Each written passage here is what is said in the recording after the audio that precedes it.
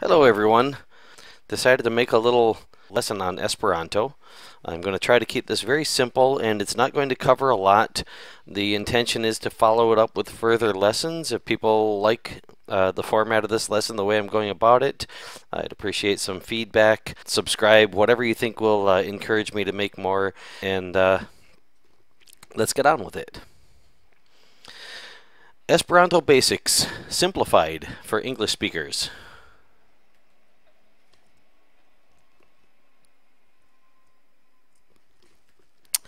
Let's see. Scroll this down. In this lesson, italics will be used to show Esperanto as we replace or augment English words. Basically, what I'm going to do is ease Esperanto in specifically for English speakers. This could be done with any other language by replacing words and allowing you to go ahead and use the vocabulary that you already have. So first word is la. Instead of the, use the Esperanto word la. The cat becomes la cat. In Esperanto it would actually be la kato. But so that you can start practicing it right away with friends or family, I'm going to teach you how to mix what you know in Esperanto with the vocabulary you already have. In this case, your English vocabulary. Esperanto supports the word order from many languages, including English. To do that without confusing people, parts of speech which are expected in different orders in such languages are instead marked as word endings, such as the O on the end of kato. Notice, as I mentioned, la kato would actually be, or la cat would actually be la kato in Esperanto. If we wanted full Esperanto, kato ends in an O. That marks it as a noun. So the cat becomes la kato. Again, mixed with English. Likewise, the dog becomes la dogo. In pure Esperanto, it would actually be la hundo.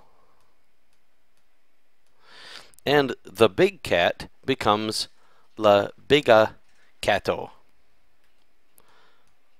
While the big dog becomes la biga dogo. Really, it would be la grande hundo in full Esperanto. But in Spanish, that same sentence is el perro grande. At least for a male dog. It would be el perro grande for a male dog. La perra grande would be a female dog. But notice that grande came last in either case. In English, dog came last. In Spanish, the adjective comes after the noun. In Esperanto, you don't rely on the word order to tell nouns from adjectives.